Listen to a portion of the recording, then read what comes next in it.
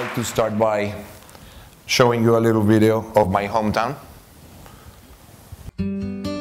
I love Bogota. I was born here, studied here, got married here. That's why I live here. I'm the one who jogs along cycle routes on Sundays, who knows what it's like to ride on the Buseta or Transmilenio, and who talks to taxi drivers who are always fans of your soccer team. I'm the one who has seen it grow and renew itself, the one who has gone out to march for peace, who has walked through it on Christmas with the excuse to see it all lit up. I'm the one who has gone to Monserrate, to El Museo del Oro, to the Botanical Garden, to Maloca, and to the Casa de la Moneda. I'm the one who takes out an umbrella in the sun and leaves it at home when it's raining to go running through puddles. I live in this city because it's my home. And home is the place where you have what you love. I love Bogota.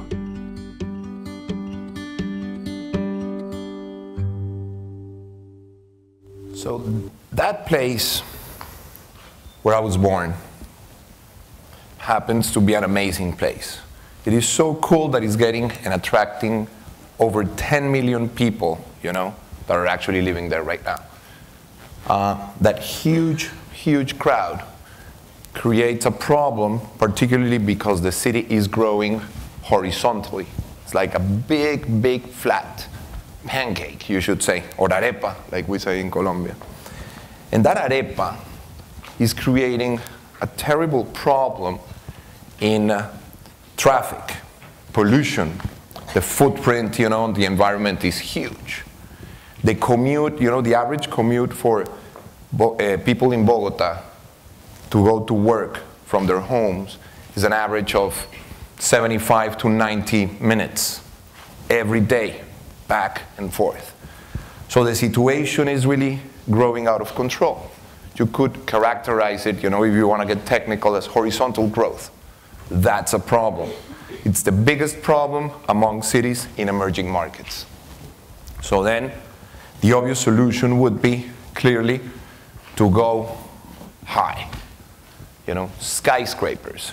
Create conditions of walkability and the so-called livability, where people, you know, get to walk from their houses, you know, to work, where people would have the parks, the restaurants, everything like in a little village around their place of work.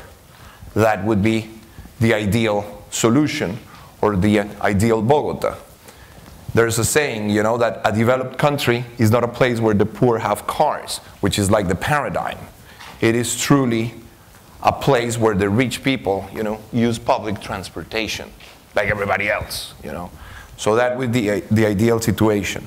Why, if the solution is so clear, and so many experts have gone to emerging countries like Colombia, because this problem, again, is common to every single emerging economy. Why is that nothing is being done? The obvious answer, you know, is always money. There is no money in the government, or there is, you know, but it's applied to other stuff. And there's no bank financing, for example, for skyscrapers. The last skyscraper in Colombia that actually bears the name of a bank was built 40 years ago. 40 years ago, with this incredible population, you know, growing bigger and bigger. There's also no political consensus on solutions, you know, what should be done. You know, we hired experts, you know, from the US, we hired experts, you know, from France. Everybody has a saying, you know, but no one seems to understand or to come to an agreement as to what needs to be done. So the problem keeps growing, and there's a development bottleneck and a deepening of socioeconomic crisis, which is quite, you know, a paradox, because the economies in emerging markets are booming.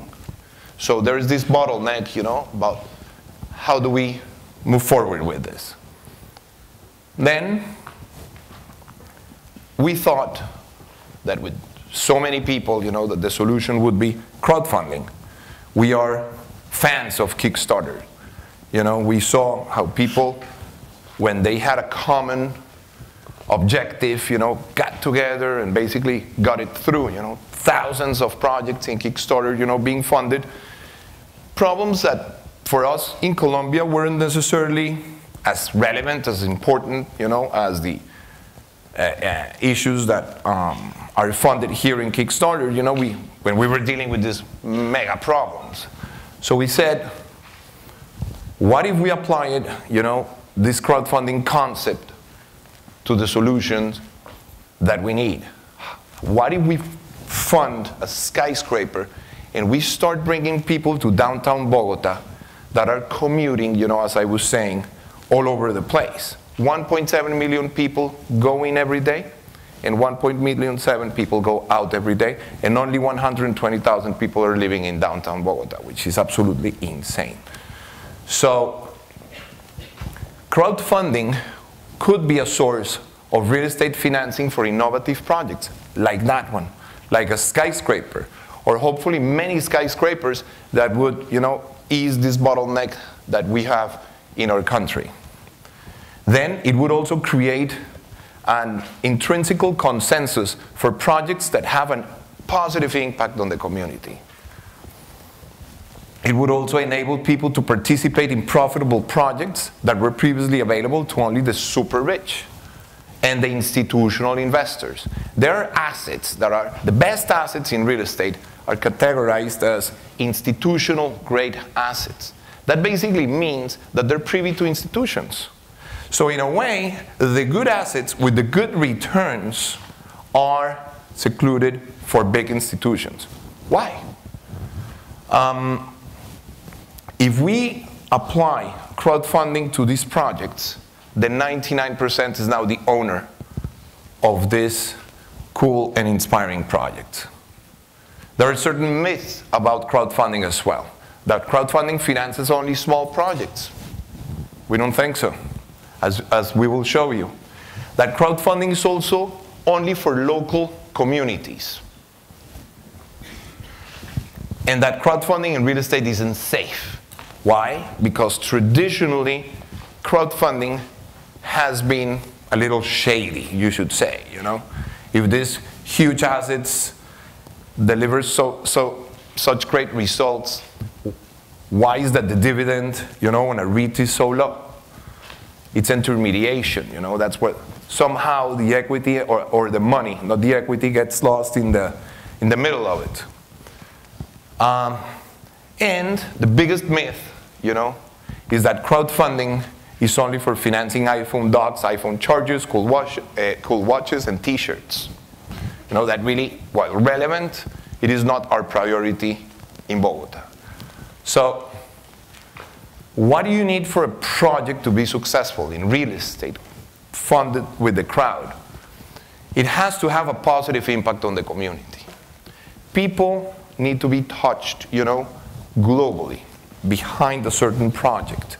It cannot be, you will not be funding casinos, with the crowd. It also has to be self-sustainable and highly profitable, because the crowd wants to basically create an impact on something, but they also are entitled to returns that back then were privy, again, to institutions. So listen, I'm going to be financing this project. I'm happy to do so. I'm happy that the impact on downtown Bogota is huge because it is a skyscraper, that will fix X, Y, and Z. And since it is such a good deal because it has such a pent-up demand, I want a piece of the action. I'm entitled to a piece of the action. It's the basic principle behind the Ubuntu philosophy. Where I am, because you are. That changes also the concept of philanthropy. It has to be transparent, There's no monkey business anymore. It has to be handled by a third-party fiduciary company that basically ensures that the capital from the crowd is safely handled. Because here's the issue. You may fool in traditional real estate 1 or 2 or 3 investors, with the fees and with this and with that. But a crowd with transparency, chances are that somebody's going to raise the flag and say, listen, what's going on here? What's happening? So it has to be absolutely transparent. And a third party, on behalf of the developer, should be handling the capital. And then, full disclosure. Full disclosure, which is something that people are, why are you talking about? Full disclosure? So am I telling everybody how much money I'm making by structuring this? Full disclosure. That's an absolute must. So in sum, I think it's the time for crowdfunding to go big. we need to start, the crowd by definition is huge. Why is that we're treating crowdfunding for little things that are nice, which is okay. I don't have anything against that. I love it. But there's also many other things that could be financed with crowdfunding. Think big. For example, we could crowdfund, as I was saying, a skyscraper. But there's a lot of other things, that we could crowdfund. Projects where we don't need to get permission from these old institutions. There's a project that we're working on in Bogota where we're buying houses for young upcoming artists that do not have a place to live or work, and we create these spaces for them to live and work, and they pay us the rent with their art that we happen to buy at 50% of the commercial value. It's a good business for us, it's an amazing opportunity for them, and we collectively are creating the biggest art collection of contemporary art in Colombia, just to give an idea. That project, when I went to an institution and I presented it to them 5 years ago, they look at me like, what is this guy talking about? So that's the type of things that we can do. And the vision that, or you can even define, the workspace, like we're doing in an office building as well.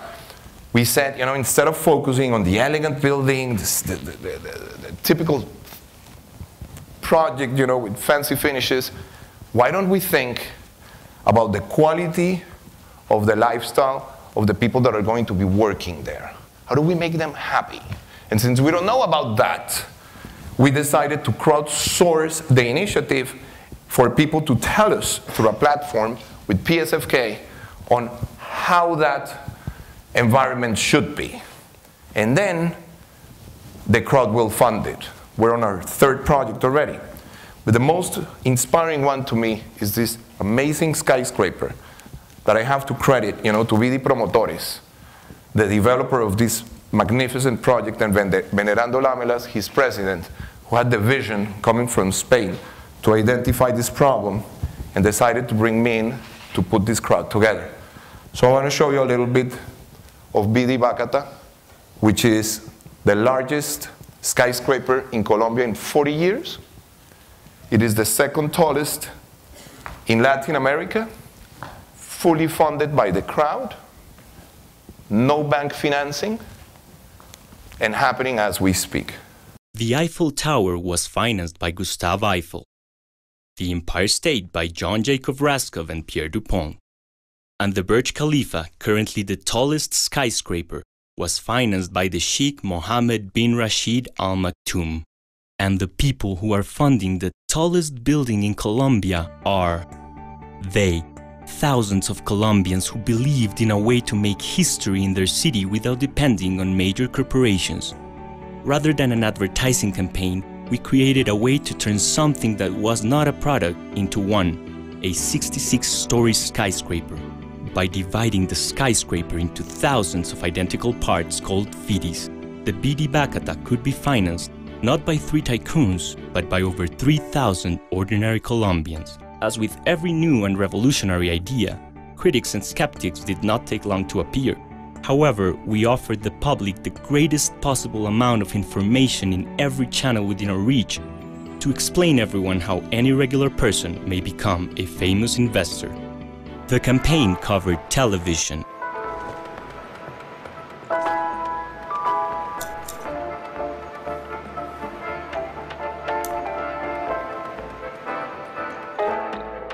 BD Bacatá, el primer rascacielos del mundo construido por inversionistas famosos, comunes y corrientes. Press, magazines, digital media, and because it is a skyscraper financed by regular Colombians, it created quite a buzz. Free advertising spots in articles, news, and magazines. Over 50,000 unique visitors per month in our online campaign, and millions of Colombians exposed to the message. Over 3,000 Colombians are now BD Bacatá investors. 255,000 million Colombian pesos were collected to finance the building. In 2014, welcome to BD Bacatá, the biggest product in the world. So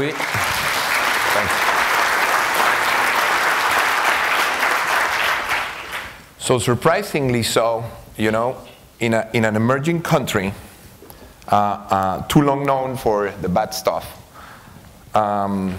great things start to happen. You know, amazing potential, you know, in my country starts to kick in. Why is that? You know, we can connect now. There's technology, there's innovation, there's people like you. Because you guys, believe it or not, are the ones transforming the boring real estate industry, you know, that actually enables me not to wear ties every day now. And then we said, listen, you know, let's push it a little bit further. Let's think even bigger, you know. But BD Bacata is already the, again, the world record, I think, in crowdfunding in real estate, as far as I know. I have not seen any other project of that magnitude, you know, in the world, anywhere. So we said, let's push it a little bit more, and let's define a city, you know. Let's crowdfund a city, an entire city, and get done with this problem.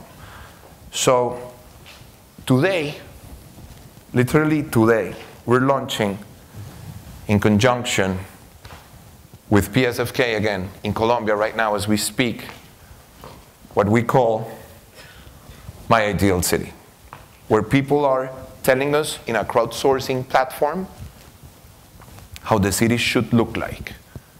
All the problems, you know, that they can potentially identify with a constructive approach, with a positive attitude. And then we're certain that many solutions will arise from this platform so that we can crowdfund all these fantastic ideas that the population is going to provide us with. The power of the crowd is just huge. And that happens, again, thanks to you, the innovators that are taking the crowd and enabling it to transform everything. And in my field, I can say that it's already underway. Crowdfunding is transforming the way real estate is perceived and real estate is conceived.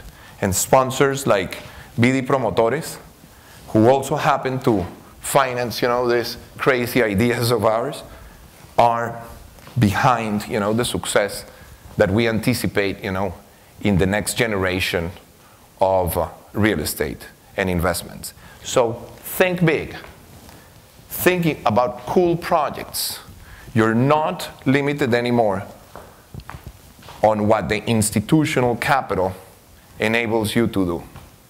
Anything that you can think of that touches everybody or a community and that is self-sustainable and profitable will be funded by the powerful crowd. Thank you very much.